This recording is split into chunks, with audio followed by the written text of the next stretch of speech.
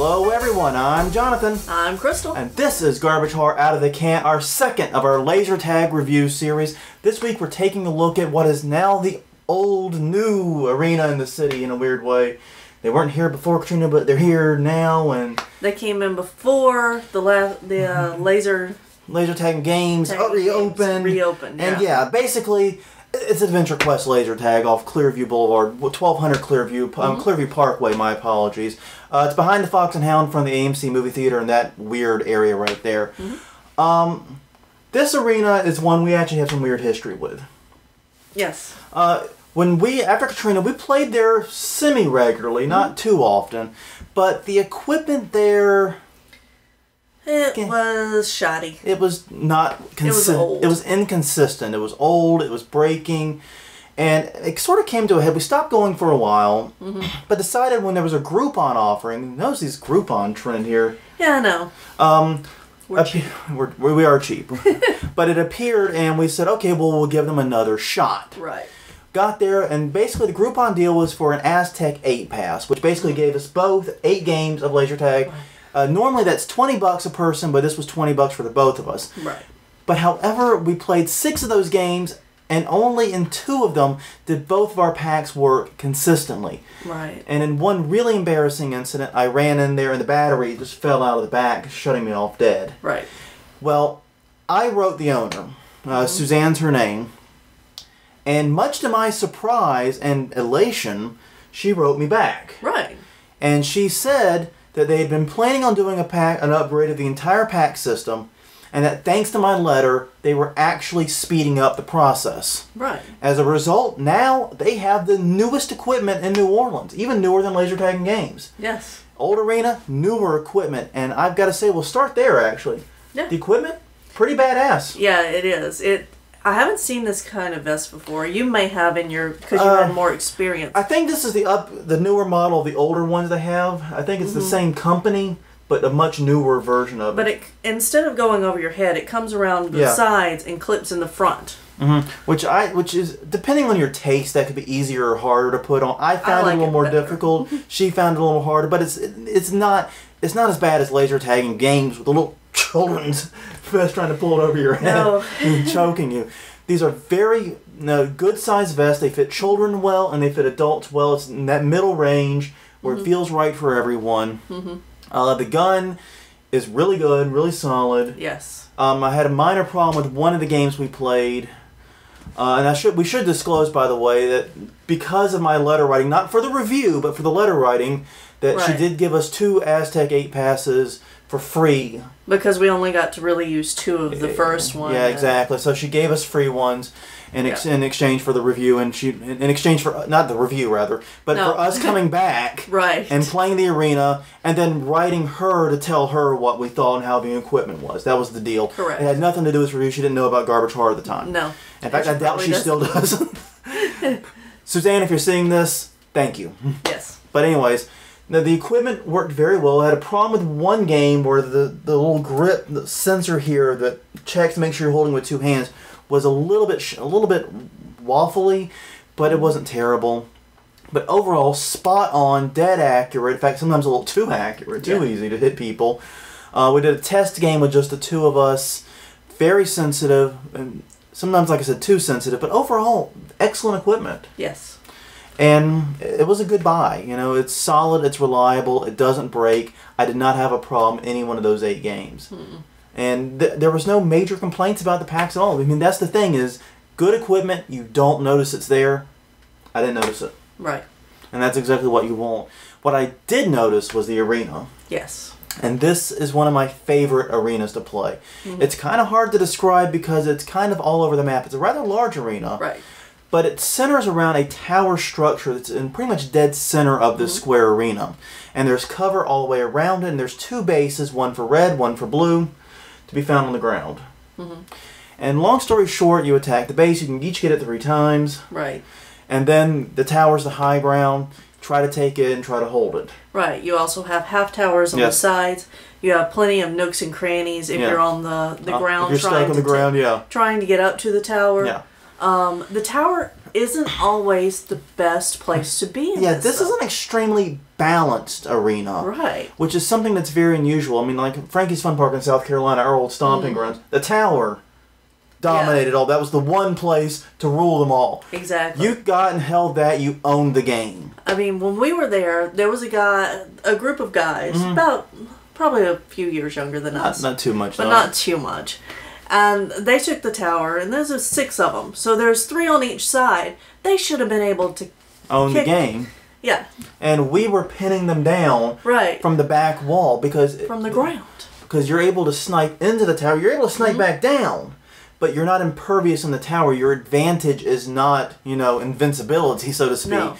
You're very vulnerable up there, especially if you're not coordinated in how you defend it. Right. And you were able to flush those poor guys out. Well, I was able to do that a few times whenever the tower got held by many people like that.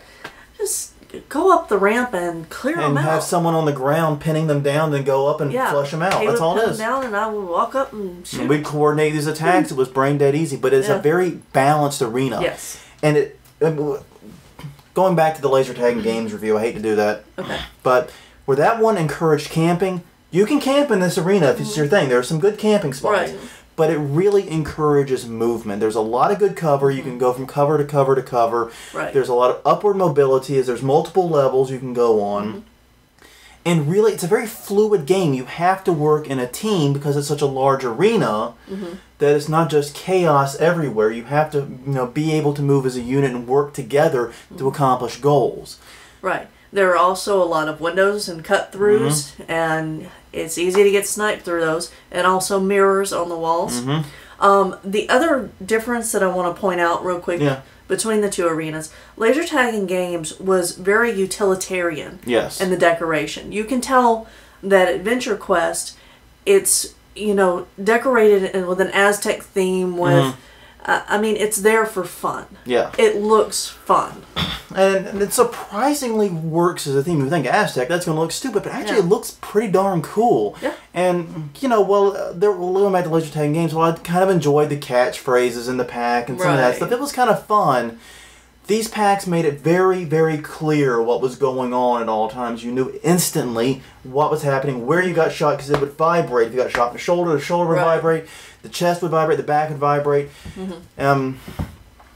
It was controller technology. Exactly. It was very, very straightforward. Right. And very simple to use, unlike, the other packs where it's like, what happened? Huh? Right. Exactly. Why am I down? It was kind of confusing at times.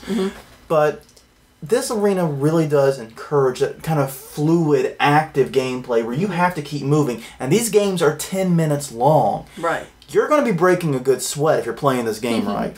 I'm just saying, unless you're a true bona fide camper, you're going to be working your butt off in this game. It's going to be tough. And if you're a camper, I'm going to frustrate the heck out of you. Yeah, she loves picking on campers.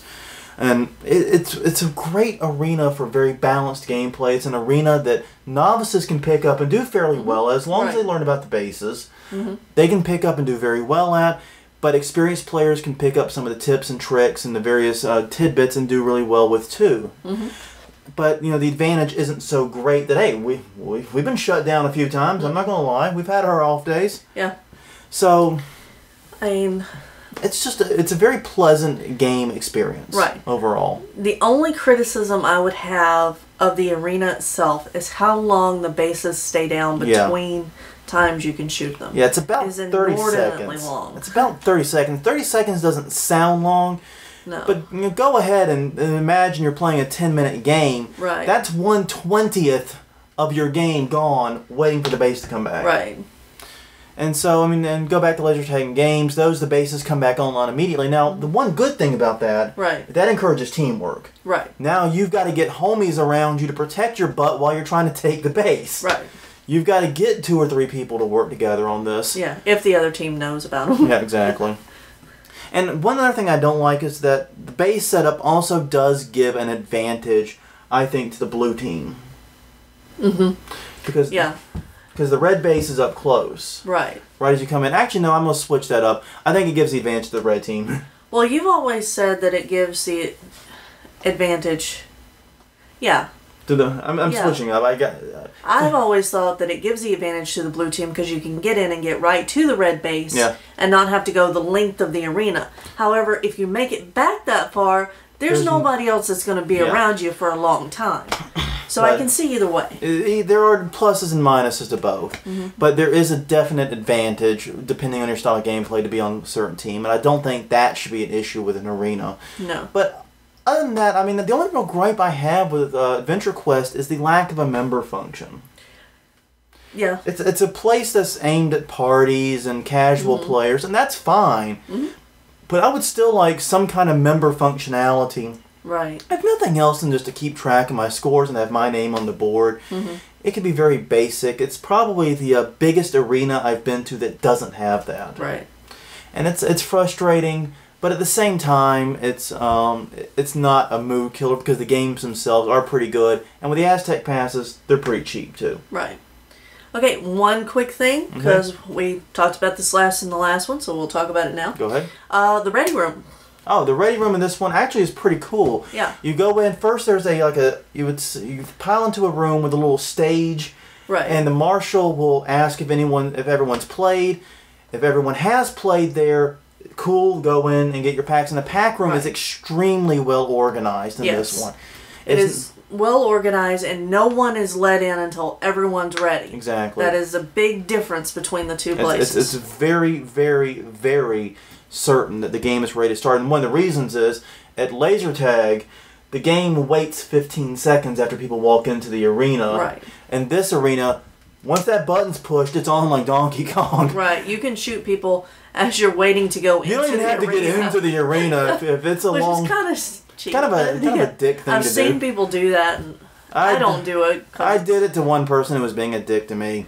Okay. I reserve that for extreme situations. I can understand that. But the marshal does take the time to tell you about the arena, show you how to put the pack on, how it works, if you're new to it, and that's a good thing. And there is actual adequate time to go over all this. It's very important to new players and to people that are new to the arena, too. And it is a very chaotic layout. Like I said, this is not one you're going to pick up the layout on in your first game. No. Expect a slight learning curve with it. Yeah, you're going to run into a few dead ends. Yeah, I mean, my very first game in there, I think I found every single one. But I found them multiple times. Get yourself an Aztec Pass. Give it at least 3 games. Yeah. Once you get the layout of the arena, once you learn kind of the flow of the game, it's an awesome arena. It really is. Yeah. It's a lot of fun. It was built with fun in mind. Right. And I will say that if you get the Aztec Pass and are able to play your first game just you and a friend, it's nice to go in and explore. Explore and, set some rules out for you and your friend first. Yeah, and go have a little fun with it. Yeah.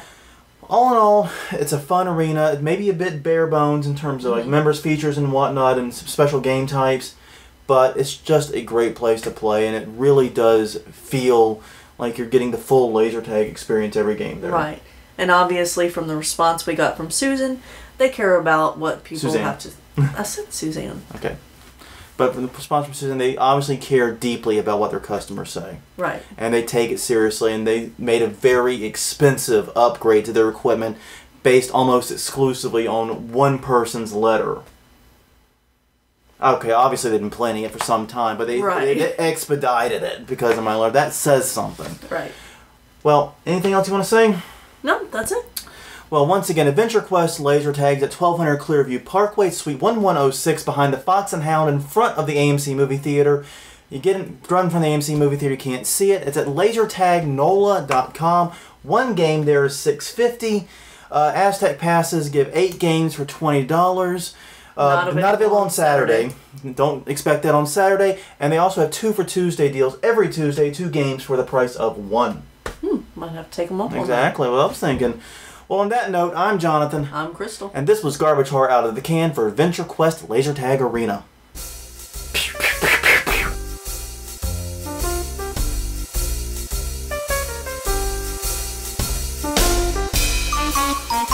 pew.